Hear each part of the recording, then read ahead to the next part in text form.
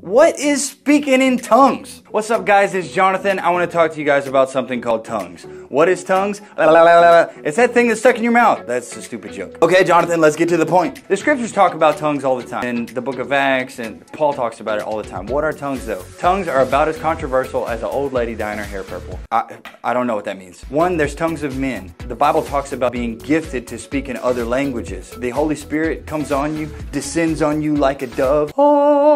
And then all of a sudden, you are able to speak in another language. Let's say I am walking down the streets in Mexico. I do know a couple of phrases, donde está baño, but I'm pretty sure I said that wrong. So anyways, I'm walking down the street in Mexico. I'm trying to spread the gospel. I walk up to a guy and he has no idea how to speak American. English is quite different. American is like this funky, dirty language. I go up to him, I'm trying to spread the gospel, but I can't do it because there's this language barrier. My Google Translate's not working. All of a sudden, the Holy Spirit touches me and I can speak in Spanish. And I tell this man about the awesome things that Jesus has done for me, and he gets saved. I received the gift of speaking in tongues. But there's this other thing that the Bible talks about, the tongues of angels. Now, I can imagine in heaven, obviously they're not speaking American because that's a dirty language. You know, if I was an angel, I would probably speak in French because that just sounds like I'm pretty sure that's Italian. I'm not racist, but I do love garlic bread. Angels definitely don't speak Australian. Probably New King James Version. But they may be speaking a heavenly language. We don't know what that language is. There's a lot of evidence in the Bible that talks about people actually being gifted with the ability to speak in a heavenly language. We're talking angelic tongues right now. If you've ever been in a church service and all of a sudden somebody's like, and you're like,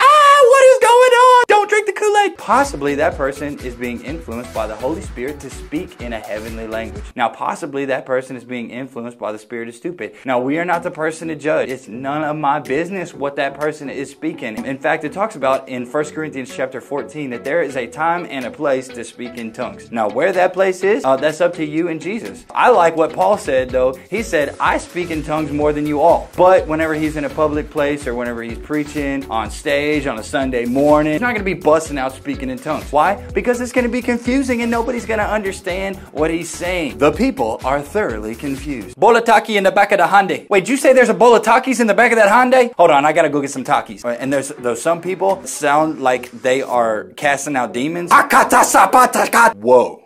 You know, don't get in front of them because they're swinging their arms. They're very intense. But that does not say that every time you hear somebody speaking in a language you don't understand, that means it's demonic. Basically, if you are interested in speaking in tongues, which you should be, by the way, because it's considered a gift of the Holy Spirit, and I don't know about any of you guys, but I know on Christmas Day, I'm not leaving a present under the tree. I'm going to tear into that thing. I am not going to leave a present wrapped underneath the tree. If you have a gift, you should want it. So if you don't speak in tongues, I encourage you to try to speak in tongues. What does that mean? Well, it's a heavenly language, and we know everything in heaven works by faith. Here's what I did. I'm just going to be totally honest with you. You can see what works. I've heard a whole lot of people say this is how you speak in tongues, and a lot of those people, in my opinion, are crazy. Although I am crazy. So why are you taking my advice on any of this stuff? First off, we know Jesus loves faith. So if you're off in your closet, I want to speak in tongues, but I don't know what to say, just let the Holy Spirit work through you. Just say some words. If it's not speaking in tongues, Jesus isn't going to be offended because you're trying.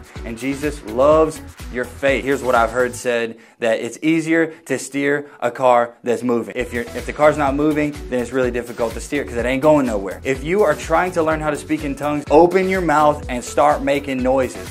Personally, speaking in tongues has been one of the most influential parts of my prayer time. I really need the Holy Spirit to help me pray. And so He gives me this heavenly language. I believe anybody that is filled with the Holy Spirit has the ability to speak in tongues. Now, if this offends you, I apologize. This is my opinion. It just so happens that my opinion is right. Is that person being offended right now? Trolls, please do not make any comments on this video. No trolls allowed. I'm not talking about the fluffy ones with the hair. If those are real, you're allowed to comment on this video. But I'm talking about the ones that are just like to hate on people. You know, to those kinds of people, I would like to say, never mind, I'm not going to say anything. So the Holy Spirit wants to speak through you. But the only way that's going to happen is if you open up your mouth and allow Him to speak through you. Don't be scared. First off, get in your Bible and read it. There is no excuse for not reading the scriptures. If you read the Bible, you see that it talks about speaking in tongues, which it does all the time in the Old Testament and in the New Testament. That's whenever you allow the Holy Spirit to start teaching you and training you. Use the scriptures. So